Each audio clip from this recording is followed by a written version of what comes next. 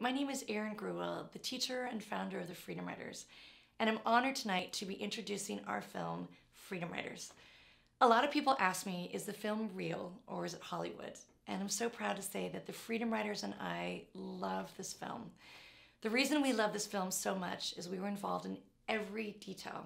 We had an amazing screenwriter who read and reread and read again the Freedom Writers Diary, my student's book.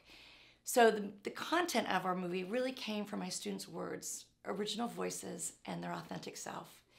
We also were involved in casting, and Hilary Swank was my first choice. I think she did an amazing job.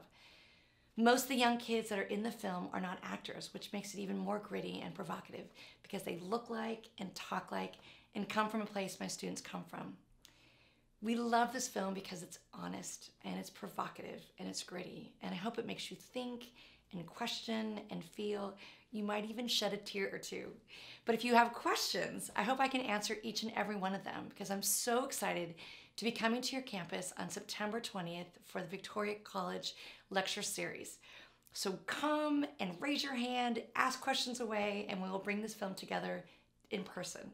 But for now, sit back, enjoy the movie, think, ponder, question, and I'll see you on September 20th. Enjoy.